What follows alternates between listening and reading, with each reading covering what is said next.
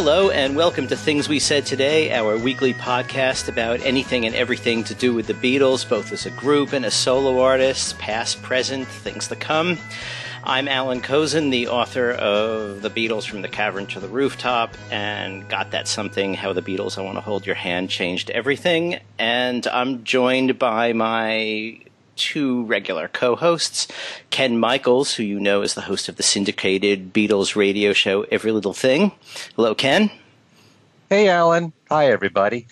And Steve Marinucci, the world's only remaining full-time Beatles reporter. Who you can read his work in Billboard.com and Access, that's AXS.com, and you name it, Variety, Hollywood Reporter. He's all over the place. Hello, Steve. Hello, Alan. Thank you, by the way. That was very nice. And we have a special guest today, Vivek Tiwary, or I should say maybe Vivek J. Tiwary, looking at the cover of the book, the author of The Fifth Beatle, the Brian Epstein story. And, well, first just say hello, Vivek. Vivek, how are you doing? Hello. Okay. I'm doing great. Thanks for having me on the show. Great. And Vivek is here because it is the 50th anniversary of Brian Epstein's death, or I suppose in Brian's case it would be appropriate to say it's his 50th yahrzeit. It's a little Yiddish thing there for you. So, 50, it's kind of, in a way, almost surprising. I mean, for those of us who were there at the time, that it's 50 years. I mean, I remember it pretty vividly. It was kind of shocking, picking up the newspaper and, Brian Epstein dead, I mean, we sort of thought of him almost in the same way as the Beatles themselves. I mean, he was as close to them as anybody could be. So, and, Vivek wrote this book, this graphic novel, about Brian, and it's, I guess now at this point it's like 4 years old, but it seemed worth revisiting. And also, since Vivek has, in doing this, has researched Brian pretty thoroughly, it seemed like a good guy to have on, Well, thank you. I'll do my best to be enlightening. Okay. So, what led you to do this in the first place? What was it about Brian Epstein or the Brian Epstein story that drew you to wanting to do a book? Yeah, so I mean, I'm certainly a lifelong Beatles fan. I joke that I've been listening to the Beatles since before I was born because my parents put the Beatles on and were listening to it in the house while my mom was pregnant.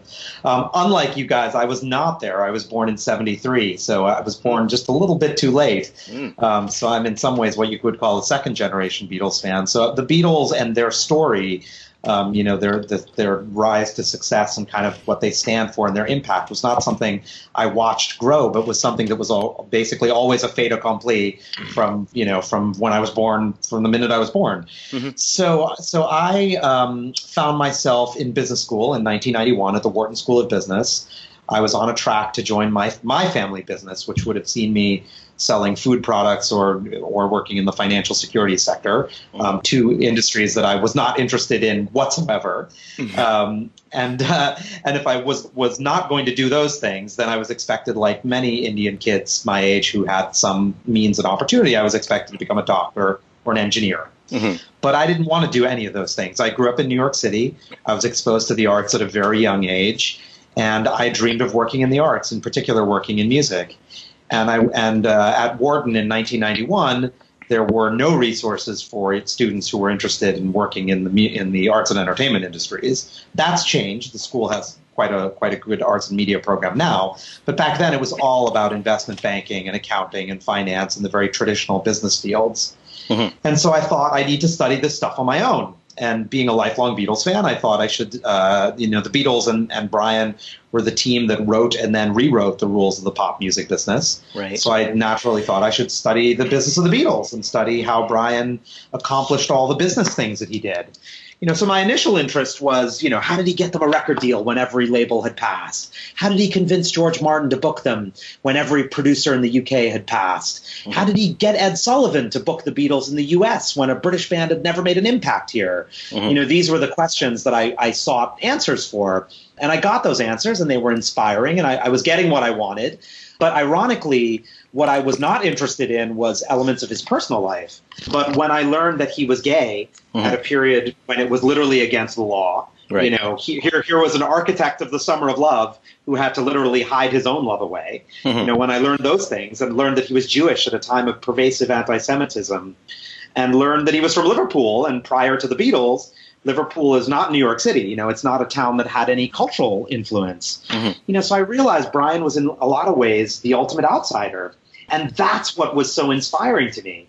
You could see, if I figured if the gay Jewish kid from Liverpool, he was 27 years old when he discovered the Beatles, if that guy could discover the Beatles and bring the world the Beatles, then why couldn't a weirdo Indian kid from New York City write graphic novels and produce Broadway musicals and do the things that I dreamed of doing? I see. Okay, if you put it that way.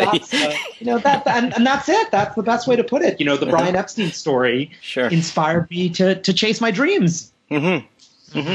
Okay. What kind of source material did you have? I mean, obviously there is Cellar Full of Noise. When you were working on this, I don't know if Deborah Geller's book was out yet. Was it? Were there places? That's pretty old. I think it was.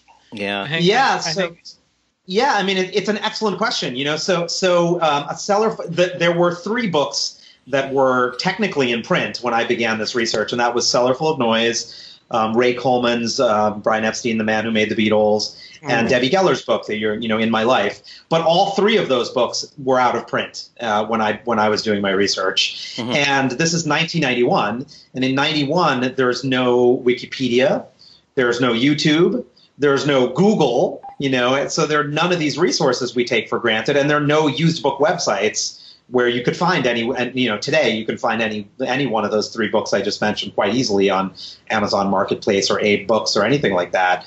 But when I was doing this research, I didn't have those opportunities. I went to the Strand bookstore in New York City where I live, and I went to their rare books room and did a search for the Ray Coleman book, and it showed up 4 months later. It was like, I felt like I was a detective really just trying to uncover this information. And no question those books were helpful, but the truth of the story is I did most of my research through interviews. Right. I read all the respected Beatles books I could get my hands on, and I would read, 300, 400-page books about the Beatles that would have 10 or 15 decent pages about Brian. But through that research, I learned, who were the people who knew him best. People like Nat Weiss, who was his close confidant and the Beatles' U.S. attorney, Sid Bernstein, the legendary concert promoter. And, and I focused on tracking down on names of people who lived within driving distance of New York or Philadelphia, which was home and school. And then I just cold called these people. And I asked them whether they would talk to me. And that's really how I did my research, was by interviewing people. There weren't that many books, and I couldn't find the books that existed. And to be quite honest, the books only had a limited amount of useful information about Brian. Sure. It was really through just interviewing people who knew him and becoming friends with them that I was able to source my information. And that latter point about becoming friends was really quite critical, because the first few meetings I had with these folks were about the business, and as I said, I learned those business stories that I was chasing. But it was only until I became close with these people in a friendly way that they started opening up to me and telling me stories about Brian's personal life, and those are the parts that I found truly inspiring. Did you get to see any correspondence? I mean, I saw endless. I mean, I've been doing this research for 25 years now. So at this point, yeah, it's lots of letters and contracts, and certainly a ton of paperwork and materials. But I would say that the heart of the research that I did, or certainly what turned me on to the story, was not so much written documents as it was just conversations with living, breathing people. But there's no question, over the years I've seen a tremendous amount of paperwork. Okay, so what we do is we go around the panel, and we each grill you. So shall we move on to who wants to be next? I'll do it. Okay. I volunteer. Excellent. Off the top of my head, I can't remember exactly when Queenie Epstein and Clive Epstein passed away, but did you contact them at all? Were you able to? And were they cooperative? Either one of them? Unfortunately, I was not able to contact either of them before they passed. So, the only really surviving members of the Epstein family are the nieces and nephews, and the eldest, Joanne, was 4 when Brian died. So she didn't have, any real memories of her uncle, although she was able to, tell me a lot of stories about Brian's mom, about her grandmom, who she was very close with and loved very dearly. So unfortunately, I never was able to talk to Queenie directly, but I did hear a lot about her through her grandchildren. Okay, and when did Clive pass away? I can't remember the exact year. He may have been alive when I started to do my research, but he certainly wasn't alive for when I was knee deep in it. But I don't know off the top of my head when he died. And based on all the interviews that you did for your research, what did you uncover? This is the beauty of the internet. I'm just pulling it up now. He died in 1988. So he died before I was able to do any, before I was knee deep in this stuff. Right. So unfortunately, I was not able to talk to him. Okay. What did you learn from interviewing all these people when doing this research that you didn't know before, whether it's his personal life or what he did in business? Well, I mean, the most enlightening stuff were these aspects of his personal life and how it was in such contrast to a lot of the preconceived notions I had about the history. And again, I wasn't there. I was born in 1973. So we talked a few minutes ago about like the Summer of Love. It's 1917. I mean, it's 2017 now, and we're celebrating or remembering the 50th anniversary of the Summer of Love this summer. It was 50 years ago today that there was the Summer of Love. And, for somebody like me who didn't live through it, I think of it, as it was a period of free love and openness and tolerance, and how wonderful that must have been. And, by talking to people who knew Brian during that period, it's like, he really helped to put that together by orchestrating Sgt. Pepper and marketing it and being part of that whole summer. But, for people in the LGBTQ community, there was no Summer of Love at all. You had to spend your summer indoors in the closet or risk getting sunburned, and that was quite shocking to me, to think of this era as being one that I imagined was an era of tolerance. But, it was a summer of love if you had the right kind of love, which isn't really tolerance at all, is it? No. To say everything is okay except for these 3 or 4 things, So, trying to, putting that in perspective of a guy who spent his entire adult life helping the Beatles spread their message of love and tolerance and belonging around the world was really it shifted everything that I thought about that history and this period. So I would say that's the stuff that was really most impactful to me. I mean, certainly there were timing things about, how he negotiated this deal and how this happened before that. And, that was fascinating from a historical perspective. But it was really these larger sort of cultural issues and human issues that really, I think, were most impactful to me and certainly most inspired me to keep chasing this story. If in an ironic way, if Wikipedia and YouTube and Google had existed in the day I began my research, I probably would have found out all the specific Beatles details I was chasing, and then I would have dropped the subject and moved on. But by digging deep and learning about his personal life, the stuff that I was really not interested in when I began my research, that's what really opened my eyes. Well, how much of your book deals with the personal side? Well, The Fifth Beatle is I mean, you'll have to read it and tell me, but if I've done my job correctly, I would say most of it is about that. I mean, it's a short book. It's a 128-page graphic novel, and I did that on purpose because I wanted people to feel that they could pick it up and read it quite quickly. I kept thinking of the airport bookstore. You might pick up this book in an airport bookstore. You're not a Beatles fan. You're not a huge graphic novel fan, but the art is beautiful. I'm not patting myself on the shoulder. I'm the writer, not the artist, but the art's really quite gorgeous. It's $15. It's an interesting subject, and you think you could read this by the time your flight lands, no matter, by the time most flights land, and that's what I was trying to accomplish there. So it does delve quite deeply into his personal life. I mean, if I did my job correctly, what I did is really use the Beatles in sort of like a Trojan horse. The Beatles is what draws you into the story. It's what drew me into the story, but you wind up walking away with an inspiring human story. We're adapting it into television right now. And, when I think of it on camera, our touchstones are not music related biopics. They're shows like Rocky and Billy Elliot and, films that you don't, just like you don't need to love boxing to appreciate the Rocky films. And you certainly don't need to be a ballet fan to love Billy Elliot. We're really designing this in such a way that you shouldn't need to be a Beatles fan to love the fifth Beatle book or certainly the forthcoming TV series. It's a huge bonus, and it'll be, particularly meaningful to people who are huge Beatles fans. But this should be for anyone who's interested in inspiring human stories. Mm-hmm. That's interesting. It's really focusing on Brian the man more than Brian the manager. Yeah. I mean, I again, if I've done my job correctly, once you've finished reading the book or I keep mentioning the forthcoming TV series, what we're trying to do there is that, we do expect, I mean, as I said, it's my story as well, that most people who will, crack the seams on the book or tune in for the television show are interested in the business of the Beatles. So we hope that we'll cover that ground as well so that people won't walk away feeling cheated, that they'll think, okay, I learned the origin of the Beatles that I was chasing, but even more so, I got this deep, inspiring human story that I didn't know was there.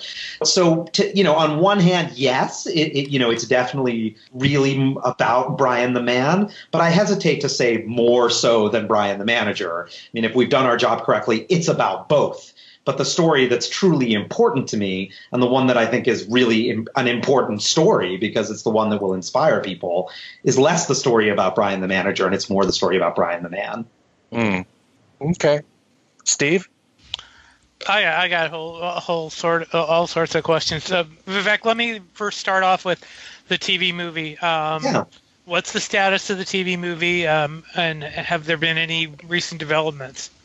Yeah, so we are developing the Fifth Beatle. We're adapting it into a television event series. The current plan is that it will be 6 one-hour episodes, so in total it'll be 6 hours. It may wind up being more than that, but I think it'll be at least 6. We have done a deal with a television financing and production company called Sonar Entertainment that have done a number of shows. Their 2 most recent shows are Mr. Mercedes, the Stephen King adaptation on the Audience Network, and FX's Taboo, the Tom Hardy thriller about the early days of the Dutch East India Company. I think it's a joint production actually between FX and the BBC. Right. So they handle conceptual work, so they're familiar with fanboy-friendly work, if you will, so they get the excitement of the graphic novel and some of the fanciful treatments that I have, but they're also knee-deep in period. So they really kind of understand the space that this exists in. I'm writing the scripts myself, so I wrote a pilot script commissioned by Sonar, and they greenlit that recently, which I'm very proud of. Congratulations! Thank you so much. Yeah.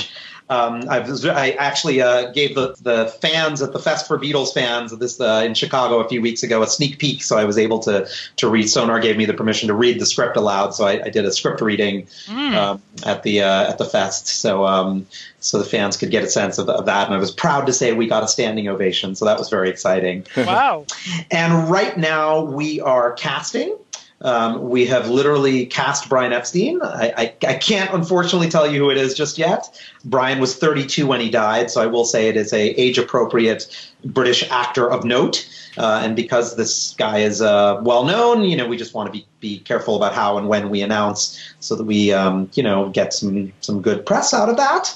But we should be announcing within the next few months.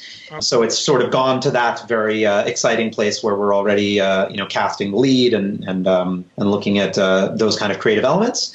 And we are simultaneously out to the networks. So Sonar and I had sent it to a number of networks, and I'm happy to report that we're getting interest from all the different types of networks that exist, both high-end cable, traditional broadcast and the streamcasters as well. So we're not quite sure what combination of networks it's going to be, but we are getting interest from all quarters. So there should be a very interesting package to announce in the next coming months. Cool. And you did get music license, as I recall. Indeed, yeah. I probably should have started by saying that, but yes, perhaps the most important and exciting element of this project, as it's adapted to television, is that we have the approval of the Beatles, meaning Paul, Ringo, Yoko Ono, and Olivia Harrison all signed off on the project, which led to communications with Jeff Jones and approval from Apple Corps, which then let us do a deal with Sony ATV, who control the music publishing, which is all a very long-winded and technical way of saying we have unprecedented access to Beatles music for the piece. It's literally the first and only time the band has given complete access to their catalog for a non-documentary. So we're very, very proud of that. So there will, one major difference from the book is that, in a book we had a limited number of music scenes. I think my artist did a tremendous job of making those pages look like they were singing, but obviously they weren't. So in the television series, we're going to have a lot of music sequences because we have access to this wonderful catalog. Let's make it clear that this is not going to be an animated film. This is going to be live action, correct? That is correct. Thank you for clarifying that. It is going to be a live action project. Those of you who've read The Fifth Beatle know that the book does have quite a number of fantasy sequences, dream sequences, hallucination sequences. It moves in time period from 61 to 67, so it also covers the birth of the psychedelic era. So we're trying to have, the form of the piece mirror that. As you get deeper into the book, you see the artwork becomes significantly more psychedelic as the psychedelic era descends. And so we intend to play around with those styles in the television series as well. So there will likely be sequences that are animated, but it is going to be dream sequences, hallucination sequences, etc. But it is going to be a live action piece. Mm-hmm. As much as you can, and I know you're limited in what you can say. How does the story in the book and the movie, which I'm guessing is going to be, as you've been saying, it's going to be a little different.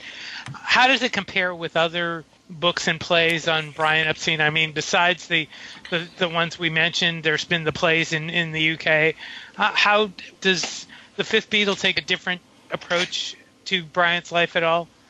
Well, I haven't seen the play in the UK, so I can't really comment on that. I know those producers, and I like them very much. And, my understanding of how they think and treat Brian is similar to what I feel, but I haven't seen the work, so I actually shouldn't comment on it. Mm-hmm. Compared to the books that exist on Brian, I think this goes back to what we were discussing earlier. Like, I hope that my piece will certainly leave Beatles fans happy with learning some of the behind-the-scenes business stuff of the Beatles, but it's really not about that.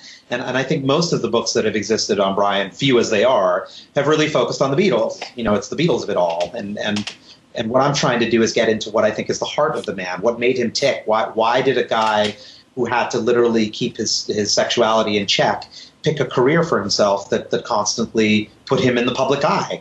Every achievement that he was able to secure for the Beatles made his own life more and more dangerous. Right. So that kind of stuff is fascinating to me. And so I personally don't think any other treatment of Brian has really focused on that area of his life.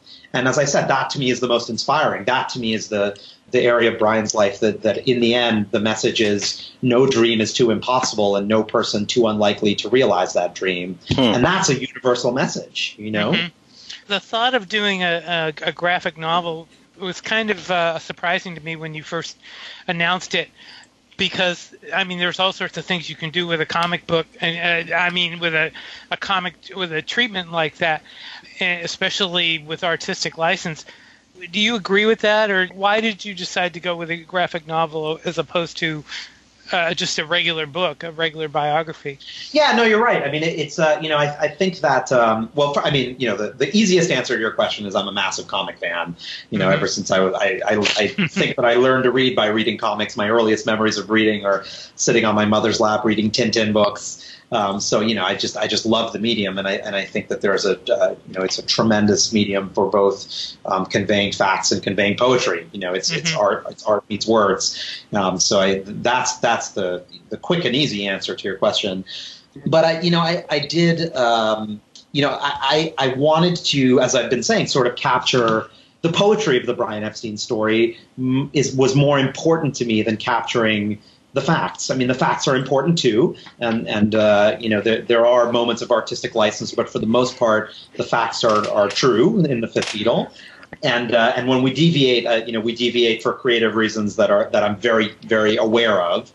So I've certainly done my research and making sure that I'm true to the history. But I was more important for me to get into this guy's mind and how he felt and what these developments meant for him. And I believe the best way to do that is really through art. Graphic novels that exist in the historical space, and the Fifth Beatle isn't the only one. They're not a ton of them, but you're seeing more and more of them every year. One of the things that they sort of exist in this place that the way I look at it is you're sort of somewhere between a book and a film.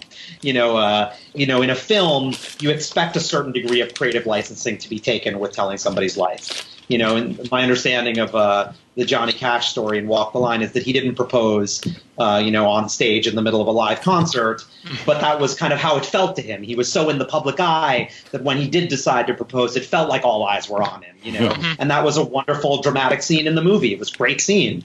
And people were okay with that. I don't remember hearing a lot of controversy around that scene. And so you can get away with things like that in a film. And with a graphic novel, you have a little bit of that, but it's also a book, right? And people say, I read it in the book, and if it's in the book, it's got to be real. There's a little bit of that sense to a book. So the graphic novel is somewhere in between. People take it a little bit more seriously, like it's a real biography, but also allow you to have a little bit of creative license with the understanding that you're trying to get into the poetry of it all. And that to me was why the graphic novel made perfect sense, because I wanted to do both of those things. Okay. I'll say one quick thing. So much has been written about the night that Brian went to the Cavern Club to see the Beatles, and taking myself totally out of the conversation. If you look at the 3 pages that happens in the Fifth Beatle, and I say I take myself out because there's very little writing in those pages, it's mostly art.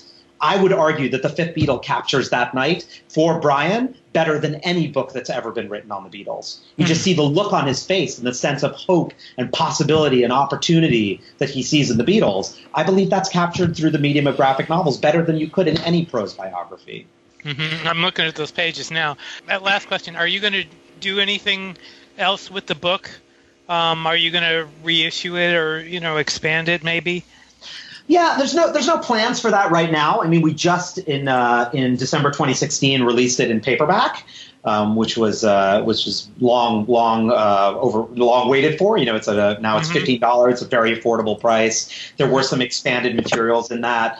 Subsequent to the book's first publishing, Brian was inducted into the Rock and Roll Hall of Fame, and to the Rock Hall's immense credit, they called me and they said, we know he belongs in the Rock Hall, but we don't know enough about him. Will you help us? Will you consult with us on this? And so I was able to do that. So I wrote an essay about my experiences on that. So, there were a couple different essays and material that's in that expanded edition that weren't in the original edition because it was material that didn't exist when the book first came out. Once the television series is up and running, we'll discuss whether it makes sense to put out another edition if there's enough new material. I try to, because I am a fan myself, I try to be very cognizant of not milking the fans for money. I don't know that we need another edition of this book right now. Maybe we will in 2 or 3 years. But right now, I think the paperback is kind of all that's quote unquote needed. But the television show really is going to get into a lot of other territory, because I have a 6-hour palette to play with, it's not going to be short the way the book, as I mentioned earlier, I designed it to be short, to be a quick read. So it's literally impossible to take that book and just with the material that's in the book get 6 hours. So the Pete Best story is going to be a big part of the pilot episode. The Pete Best story is not delved into in the graphic novel. No. Brian's relationship with his parents is going to be a much deeper part of the television series than it was in the book. So there's a number of things that I'm very excited to do with the TV series. So I'm really focused more on that these days than on expanding the book in any way. Okay. Alan, back to you. Okay. So you talked a little bit about creative license and also about the aspect of the book as, in a way, a piece of art rather than a straight bio. And in terms of creative license, I guess the thing that jumps out most is the character of Moxie. Yeah. Because what led you to have her in there, seeing as that she didn't really, exist, and he did have a personal assistant who was a male? Yeah, I mean, Moxie, I don't want to give away too much about this for people who haven't read the book, but Moxie is a conflation of 4 real life assistants. So I assume you're mostly referring to Alistair Taylor. Mostly, yeah. And she is one part Alistair Taylor. She's also one part Peter Brown, another male assistant. Mm-hmm. She's one part Wendy Hansen, and she is mostly, I should say, Joanne Newfield. Then those were the 2 female assistants that Brian had. Joanne Newfield is now Joanne Peterson. She's married, and she lives in Australia, and she was very much involved in kind of helping me craft the character of Moxie. But literally everything that Moxie does, sees, feels, etc., is based on something that one of those 4 people did, saw, or felt, and primarily Joanne. Joanne, well, I'm not telling you anything she wouldn't herself. She saw Brian as a everything a man should be: older, smart, well dressed, and he took her to a ball one evening when he couldn't bring a boyfriend because it was illegal, so he brought his young female assistant to and it was the greatest night of her life, and that sequence is in the book. So she is a conflation of 4 real life people, which is a device you see quite regularly in film, and Sure. So this is another area where you can do those kind of things the way you couldn't in a biography. But she is actually yes, there are elements of Alistair Taylor in there, but she really is most closely drawn from a female assistant. And there are a number of reasons why I chose that. Partially is brevity. Again, if I wanted to build Alistair and Peter and Wendy and Joanne all into the story, the book would have been much bigger and would have become a little bit more for Beatles fans. And as I said, I wanted to reach people who might not care about the Beatles that much, who might not read a book about the Beatles manager. Mm-hmm. It's like, it takes a pretty significant Beatles fan to say, I'm going to pick up a book, not just about the Beatles, but about their manager, Right. But somebody who loves inspiring human stories is going to tune in to see, a beautiful mind, even if you could care less about math. And that's really what I was interested in here. So that was one of the reasons. There's a number of others that I'd rather not get into because they get into spoiler territory. Okay. But there were, I was very conscious about, I will say for this, we're talking about we're on a Beatles podcast. I should say that even though Moxie is a made up character, there is nothing that she does, says, or feels that didn't actually happen to one of Brian's assistants. So even the made-up character of Moxie is grounded in pretty significant historical research. Interesting. I don't know if it's something you want to talk about or if it gets into spoiler territory, but reading it, my impression was that, I could never tell whether Moxie actually knew and understood that he was gay. There seems to be some sort of tension there where, she seems to feel almost romantically towards him. Yeah, and this is, this is something that, it's complicated, but I think that, that again, I was trying to be, I'm just trying not to put too many words into Joanne's mouth, who I mostly, base this off of. And it was the kind of thing where, but you kind of don't want to admit it, because you have a crush on someone, so it's a bit complicated. And I hope that I've created that sort of tension in Moxie that she kind of knows, but maybe she's not admitting it to herself, or maybe she doesn't know, or, and I think that's very human. I think that's it's very human to know something, but not want to admit it to yourself when you have romantic feelings about something, Right. So you're touching on something that is accurate and that I tried to play with. And again, if I did my job correctly, it'll be more, the end result is emotional and not confusing. Mm-hmm. But yeah, that is something that I tried to capture, that sort of balance. Yeah.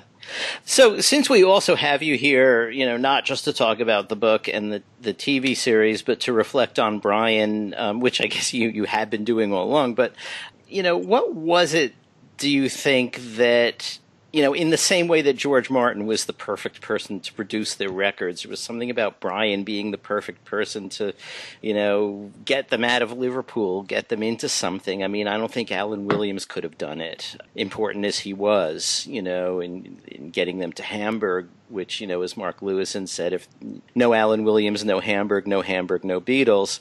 But still, Brian was the one that, kicked it over the goal. So what was it, do you think, that made that possible? Yeah, I mean, I think that on the broadest level, it's the fact that Brian had, undying love and faith in the band, and he had true vision. And I'll start with the vision. In the early days, when Brian first saw the Beatles, he said, the Beatles are going to be bigger than Elvis, and that's a very famous quote. And at the time, that was crazy, that you couldn't possibly imagine anyone being bigger than Elvis. But he really believed that, and everybody laughed at him until he proved it right. The other thing he said in those early days that he's less famous for, because it's a little harder to understand, is that the Beatles are going to elevate pop music into an art form. And people with that one, they didn't so much laugh at him as scratch their heads and be like, what is he even talking about? And then 6 years later in 1967, he pointed at Sgt. Pepper's and he said, that's what I was talking about. And especially in particular, A Day in Life, that he said that's the song that turned all the rules of what a pop song is on its head. All of a sudden, pop music is not just, disposable, silly songs that are hot one year and might be forgotten in 2 or 3 years. But they're songs that will stand the test of time. And that's really visionary. For all their ambitions and their faith in themselves, I don't think any of the Beatles believed that they were going to elevate pop music into an art form in 1961. Right. In some of his most arrogant moments, John might have thought that I could do what Elvis is doing, but I don't think John ever said, I'm going to be as legendary and timeless as Beethoven. Right. But that's exactly what Brian was saying. Brian was a fan of jazz and classical. He wasn't even a fan of pop music. Right. And he saw the Beatles in the same light as the great classical composers that he loved. Like here we are 50 years later, celebrating some of these records like Sgt. Pepper's. Like that wouldn't have impressed Brian. Brian would say, come back to me in 300 years, when you're still celebrating the Beatles. Then I'll say, I told you so, And it's that kind of vision and building all the business around that vision, to allow that vision that I think is really special for Brian. I don't think any other human being, forget about any other manager, could have done that for the Beatles in 1961. And then the other side is really love and faith. He had the ultimate faith in the band, and he loved them, I would argue, like children. He often called the Beatles his boys. And over the years, salacious, scandal-seeking journalists have suggested that that's because he was gay and he wanted to jump into bed with them. I think the truth of the matter is a little simpler, but on the same hand, far more textured and complicated, is that they were the children that he would never have. They were like his boys. He was a gay man in the 60s, and he knew he was never going to get married and have kids. And these were like children. Now, I don't want to take that analogy too far, but I think there's certain elements of it that are accurate. And like any good father, you have unconditional love for your children. No matter what they do, you're going to love them and support them. And like any good father, you'll move mountains in the service of your children's dreams. And that was Brian. He would do anything to realize the success and the dreams of the Beatles and his own vision for elevating pop music into an art form. And I think that other managers would have given up after a while, or would have done, some of the things that the record labels did, when the would have wanted, when the labels didn't want the Beatles to stop touring and experiment with Eastern instrumentation. They wanted more hits radio singles. These guys were a boy band. They were One Direction. They were in sync. And when bands are at that level, you put out a Christmas record, you put out other holiday albums, you tour the world, you cash in, because these things don't last. But Brian didn't do that. There weren't 100 greatest hits records. There weren't holiday Christmas albums. There were some of those things after the band disbanded. Now we have a number of compilation records, but we didn't, certainly in the UK where he had the control, there weren't those, a million greatest hits records. And Brian was carving a vision for the band, and he did that because he had faith in them. So I would say on the broadest level, those are the most important things he had that no one else had that he gave the Beatles. So in one of those elements that to sort of tease out of what the last bit that you just said was a sort of a sense of style that regular old experienced managers didn't have. they yeah. So and that and I would argue that sense of style that we're getting at here also plays into his homosexuality. I think that Brian, as a gay man, could see how, if packaged and presented in the right way, this band would appeal to girls, to boys, to parents, to everyone, in a way that, a straight British manager of the 1960s might not have seen how these four guys could appeal to guys and girls. It's like you pick one, right? Yeah. But Brian could really see both sides to things, and he had a clear sense of fashion, and he tried his hand at fashion designing and was very into theater, and he had a certain theatricality and vision for fashion that was just part of who he was. And that plus this ability to have a big vision for the band, I think, is what led to his work with them on image and style and all that sort of stuff. So in a way, it's to go from the sublime to the ridiculous. You could almost see an episode of when they were, say, in Liverpool, sharing a flat and being a mess. Have a sort of Liverpool edition of Queer Eye for the Straight Guy with Brian coming in and turning them into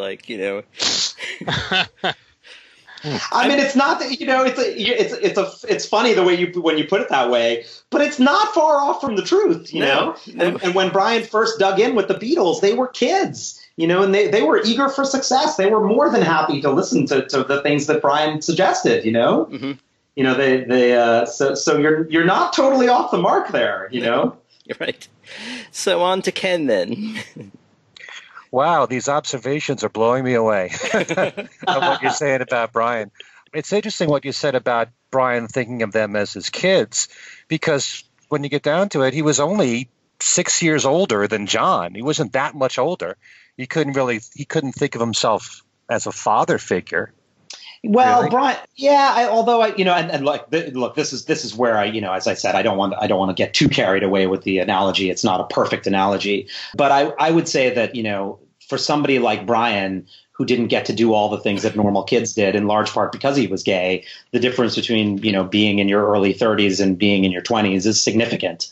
Maybe the difference between being, in your late 30s and your mid 30s isn't so significant, but the 6-year difference, of which this was a difference of a Liverpool boy, a Liverpool youth, was quite significant. And Brian was kind of an old soul also. I mean, I think he certainly didn't look or carry himself like he was in his late 20s or early 30s. I mean, if you look at those old videos, most people would be like, really? He was only 32? So you bring up a very good point, and I will start by saying it's part of where my analogy falls apart. It's not a perfect analogy, and I don't want to get too carried away with it. But I do also think that the 6-year difference is quite meaningful when you're talking about the difference between 26 and 21. That's a huge difference. Mm-hmm. Yeah, he carried himself off in a very dignified way, much like George Martin did. Absolutely. George Martin wasn't that much older than the Beatles. Yeah, that's absolutely right. I mean, one of the things that George and Brian bonded over was their sophistication. George similarly was a huge fan of classical music. George has said it often that he a large part of why he came to the Beatles was that he was taken by Brian. There was something about their manager that he liked and saw a kindred spirit in Brian, and so that it's not a coincidence at all. I think it's a key part of the story. Yeah, you had mentioned Pete Best earlier. How much do you go into how difficult it must have been for Brian to be, responsible for sacking Pete Best? Yeah, in the book, the answer is not at all. And in the television series, the answer is quite significant in the pilot episode. And, it's one of those things, I will be honest, like that it was a decision I made with the book. I wanted, as I said earlier, to keep it to 120, 130 pages, and you just couldn't tell all the stories. And I was like, if you telling the Beatles story and leaving out Pete Best would be irresponsible. Telling the Brian Epstein story and leaving out Pete Best maybe that's not irresponsible. Maybe that's something I can get away with. Maybe, to this day, I'm not sure. Maybe I should have had him in the book, but it is what it is. It's a decision I made, and there you have it. But in the television show where you have 6 hours, and I will say this is also something I'm excited about doing it as a TV show instead of as a film, because in film, it's a basic screenwriting premise that you can't have a major character in the first, quarter of the story. Unless they die, who then just disappears and for the rest of the piece. But you can certainly do that in a limited series. That happens all the time in limited series. So Pete Best is a major character in episode 1, but his story is told over the course of episode 1, and then he doesn't appear in the rest of the series. But the Pete Best story is going to be quite critical, and quite frankly, I do think it is critical to the Brian Epstein story. And to this day, I'm not sure I made the right decision about the book, but that was the decision I made at the time with the graphic novel. And also, how much do you go into Brian's attraction for John? Quite a bit, and I would say that we deal with that in the book a good amount, and quite and we will deal with it quite a bit more in the television series. Again, just because we have a broader palette for it. I believe that his attraction for all the Beatles, but in particular for John, was again critical in helping him shape his vision. I don't think that his attraction for the Beatles and for John was equated with his wanting to hop into bed with him. I've always found it a little bit ridiculous that people think one naturally leads to the other.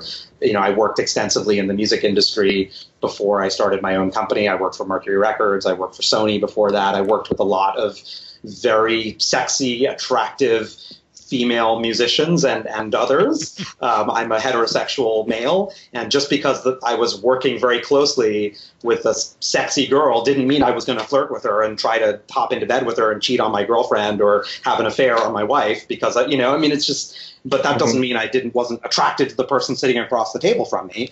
And I believe it was the same thing with Brian. Quite frankly, if his goal was to hop into bed with the Beatles, the very last thing that I think he would have done would have been offered to manage them. I think he would have found other ways to test the waters there, other than saying, let me manage your career.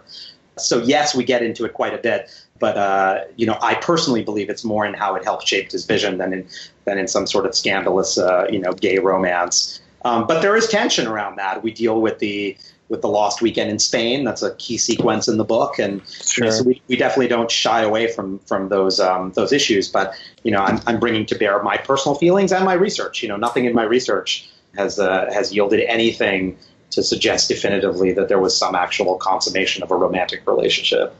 Yeah. Since this is the 50th anniversary of his passing, there's so many reasons that we have to be grateful that Brian Epstein, entered the story. I mean, without him, we may not be here. The whole musical landscape might look very different right now if he wasn't there. And so in all of your research, apart from the personal aspect and all the struggles that he had being gay, of all the accomplishments that he made and all the ideas that he brought to the Beatles to make them the success, what surprised you the most, or what do you admire him the most for in bringing and making the Beatles the success that they were? I guess it's this steadfast belief that they were going to be real artists, and that when they stopped touring, they could focus on really creating artwork. I mean, there's this analysis that Brian was depressed after they stopped touring because there was nothing for him to do because he loved touring. And from my research, that's a load of hogwash. I mean, Brian did enjoy live theatrics, and he did enjoy putting together the elements of a tour. But, if you know your Beatles history, they stopped touring at a period where things got completely out of control on the road. I mean, they went to the Philippines, they snubbed Imelda Marcos, they were chased out of the country, the Filipino army was after them. I mean, literally, Brian broke out into hives after that tour. I mean, he literally, they were on the plane, and it physically affected him. He, from what I gleaned, is he breathed a sigh of relief to be we don't have to deal with that craziness anymore. And again, Brian from 1961 said the Beatles were going to elevate pop music into an art form. To think that there was nothing for him to do after the Beatles stopped touring was just, I mean, it's ludicrous. You know, the Beatles were becoming, you know, fashion icons. They were making political statements. They had aspirations to work on records like Sgt. Pepper's. I mean, there was a lot for Brian to do. He had to clear every single image of a famous person that was on the cover of Sgt. Pepper's. And he believed that he should do that because it was a work of art, because the album artwork needed to be a work of art to support the work of art that the songs were.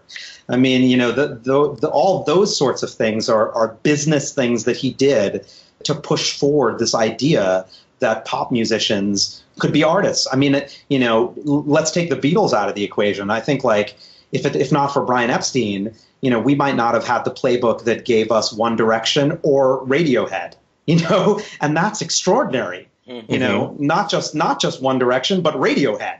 You know, Brian wrote both of those playbooks. And I think that's a tremendous, for anyone who loves music, we owe him a tremendous debt of gratitude, no matter what kind of music you listen to. Sure. Yeah. Steve?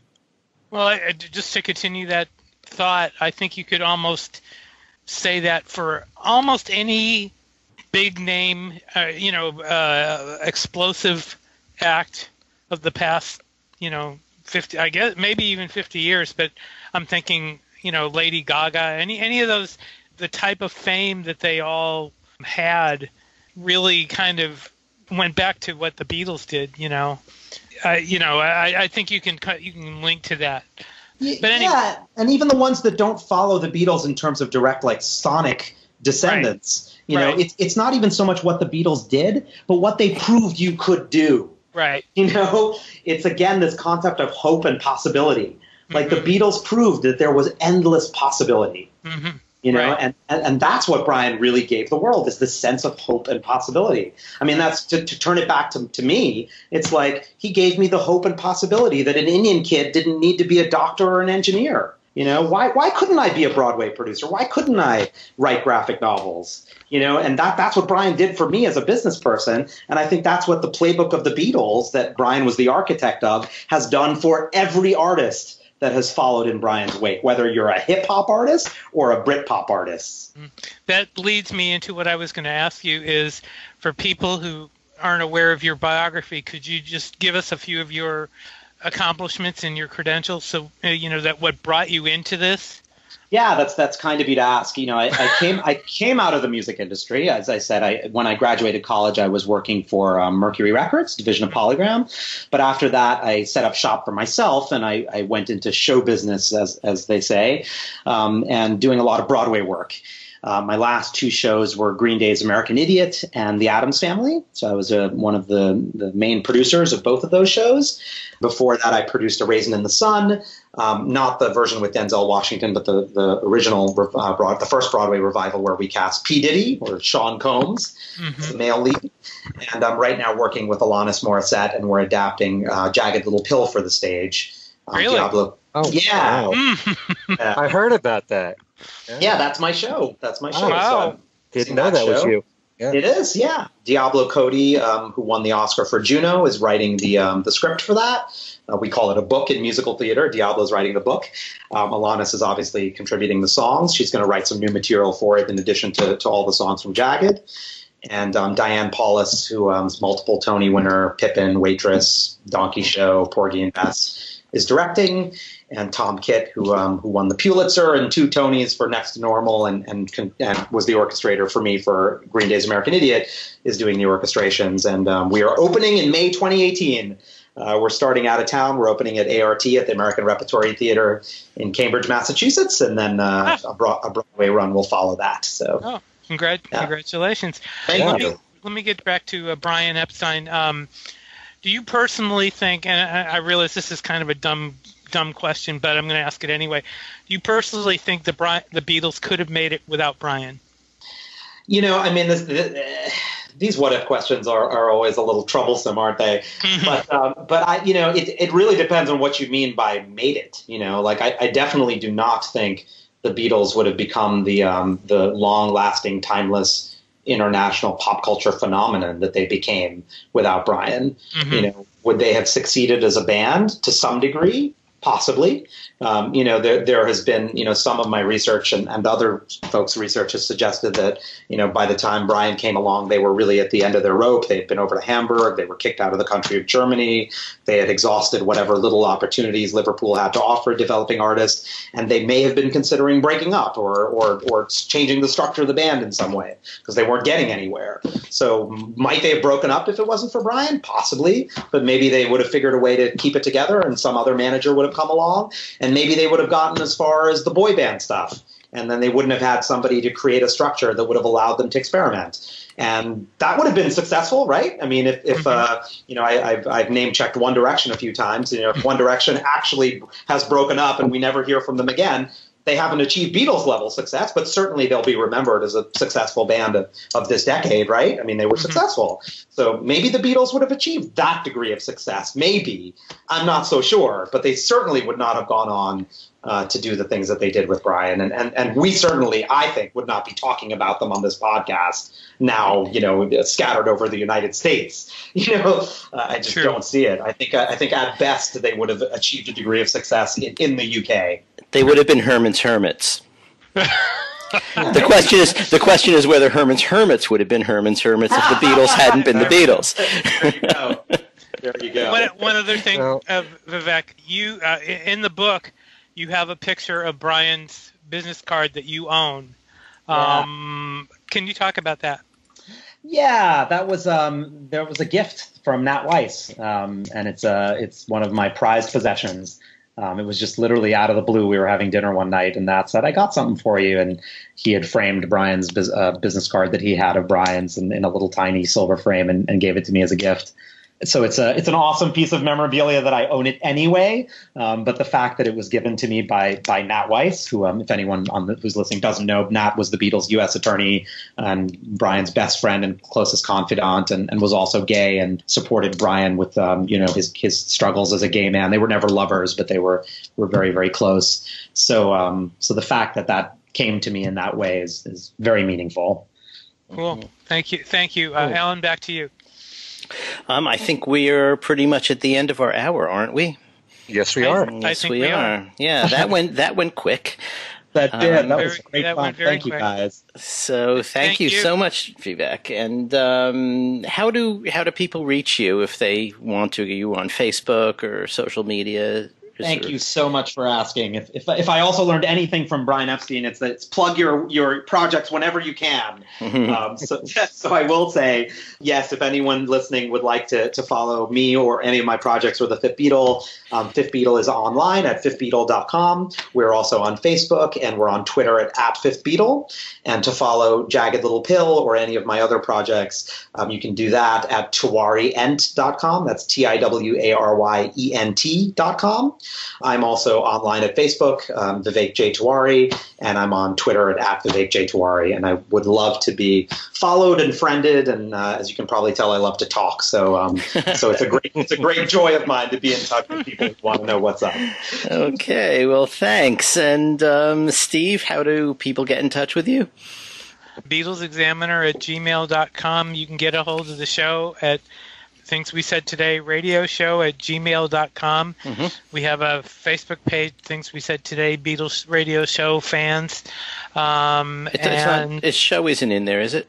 Things We Said Today Beatles radio fans. Thank you. Right. And we're also on Twitter at Things We Said Fab. And we want to hear from you. Please review the show on iTunes. We would love to hear your thoughts. We would love to get your letters at our Gmail account. We'd love to hear what you like and don't like. Tell us, please. There we go. They have been. They have been, yeah. And Ken? Yeah, and we've been responding to them, too. Yes, that's right. My email address is everylittlething@att.net. I just want to point out that on my website, I have a brand new special contest, which everyone can enter to win the brand new DVD for the benefit concert Change Begins Within, which took place at Radio City Music Hall in 2009 with Paul and Ringo performing. Also Sheryl Crow, Eddie Vedder, Donovan, Ben Harper, a whole mess of good people. And I was there at that show. Great show. And everybody joins forces at the end when they perform Cosmically Conscious from Paul.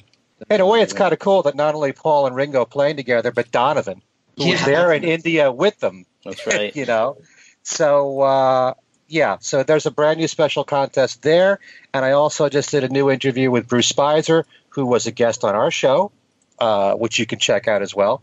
But we talk about his new book, which is The Beatles and Sgt. Pepper, A Fan's Perspective. Some of the same questions that we brought up here and some ones that we didn't. And that's on my interviews page 4 page on my website. So again, that's at kenmichaelsradio.com. And you can get a hold of me on Facebook, either at Alan Kozin or Alan Kozin Remixed. And that's the way to do it. Okay, so for Ken Michaels and Steve Marinucci and our special guest this week, Vivek J. Tiwary, this is Alan Kozin saying thanks for listening, and we'll see you next time.